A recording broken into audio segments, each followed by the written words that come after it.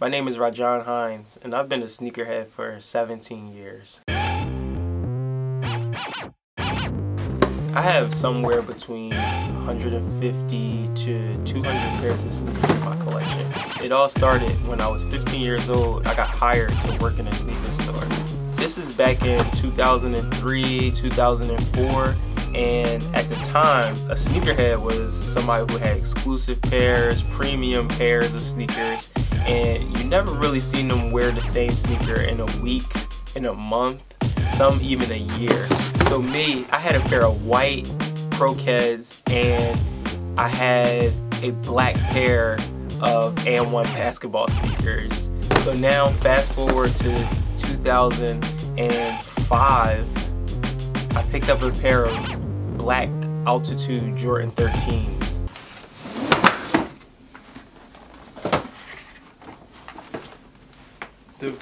This is the very first sneaker in my sneaker collection. Shortly after that, a pair of Inside Out Air Force Ones came out and I picked those up too.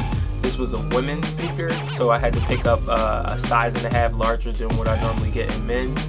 So between those two sneakers, I really got a decent amount of attention, and I was officially a sneakerhead. I was in the game. I fell in love with Jordans, particularly 1 through 13.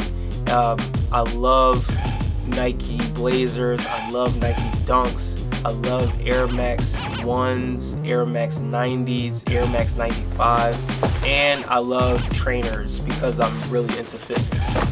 So in the early 2000s, I lived on NikeTalk.com. I was tapped into the forums. I got all my information from there. It was basically our social media of that time, because this is before Facebook, Instagram, and all of that. I think we had MySpace, but NikeTalk.com was my source of information for everything. The only free sneakers I ever got, and it's actually recent.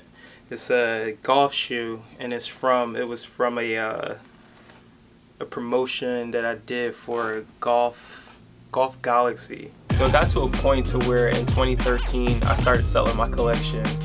I was selling pairs that I haven't had the chance to wear yet, or that I just didn't like anymore, and I made an easy $5,000 to $6,000. I can honestly say that sneakers have paid for an engagement ring for my now wife, and it helped me pay for our wedding. Flu Game 12s. I want to say this is the first time I hit on a sneakers app. One of my favorite Jordan stories is how I purchased my 11-12 countdown pack. I don't even know exactly what to call it, but at the time there was no GPS, and I live in Philadelphia, so I had to drive a state over to Delaware to pick up these sneakers at a store that I didn't know of or anything. Printed out my directions on MapQuest with $400 cash in my pocket, and I got there and they didn't have my size in that particular store, so I had to drive to another store. And because I didn't know the area, they sent me with one of their employees that knew exactly where to go. And while I'm driving with this stranger with $400 cash in my pocket, he was saying how he got his employment at the store, and this guy was a convicted felon. And at that moment, I knew that either this is it for me, or I'm gonna get these sneakers and I'm gonna be so grateful that I'm able to safely make it back to Philly. And long story short, I guess, is I'm happy to tell that story today. My principles around sneakers will always be simple. Buy what you like, wear what you buy, and remember, they are sneakers, not shoes.